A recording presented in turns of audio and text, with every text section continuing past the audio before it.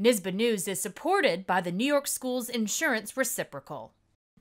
At Broad Alban Perth High School, the robotics team, the Nut Jobs, is helping prevent the spread of COVID-19.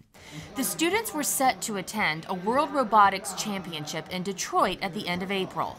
But with events canceled, they decided to use the materials they had left over and turn them into face shields for people to use.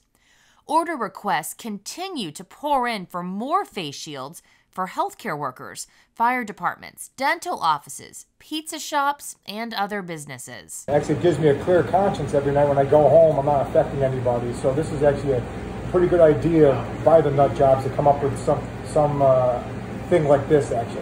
I think it means a lot to the community. I've had great feedback. I think that that those people that didn't know we existed before are amazed at what the students are able to do. And I think they're very appreciative of what it is that we're doing.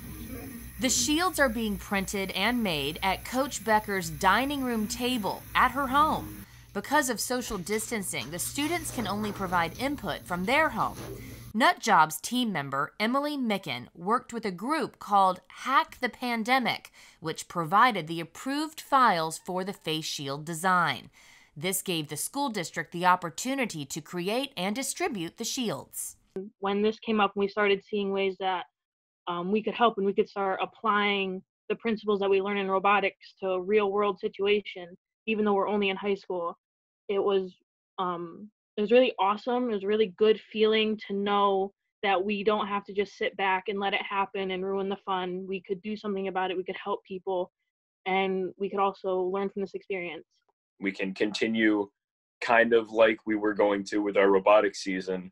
We can bring that into helping to solve this solution that we've been training for, because that's what we've been learning, how to solve problems for years, and now we can finally apply it.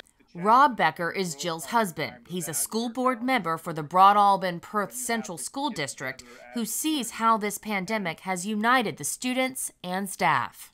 Be smiling and happy when times are good. The challenge and the growth comes when times are bad, when there are challenges to be overcome, when you have to get together as a community and fight through a difficulty. That's what we're doing right now. By the way, 413 protective shields have been produced at no charge. Stay tuned to NYSBA News for continuing coverage of the COVID-19 pandemic. I'm Casey Nicholson reporting for NYSBA News.